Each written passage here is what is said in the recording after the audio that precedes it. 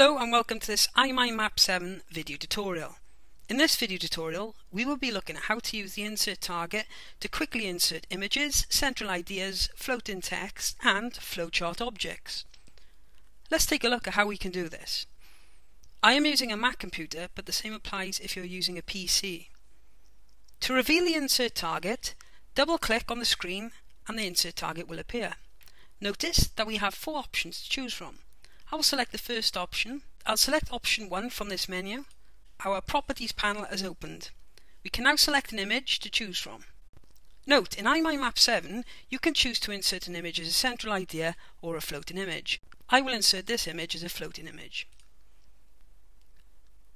Our image has now been added to our screen. I will now remove this image. Let's go back to the Insert Target tool and have a look at the second option from this menu. By selecting the second option, we can insert an image from our computer. I'll select this image and select Open. Again, I have the option to insert it as a central idea or a floating image.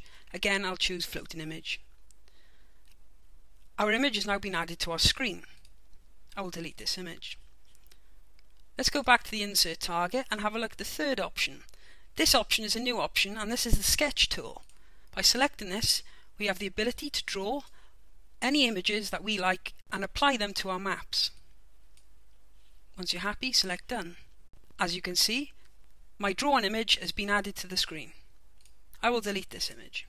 Now, let's go back to the Insert Target tool and have a look at the second option. This option allows us to insert central ideas quickly and easily. I'll choose this one. Notice that this is a central idea that we can apply our branches to.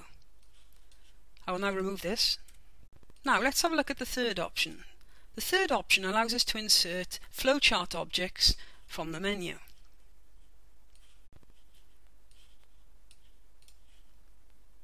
I will now delete the flowchart objects.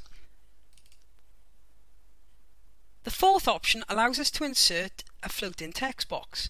We have the option to choose from normal text, subtitle text and main title text. Again, you can type your text using the new text editor, and my text has now been added. As you can see, using the new Insert Target tool allows us to quickly insert common elements, saving us time. I hope you've enjoyed watching this video tutorial. Thanks for watching and goodbye.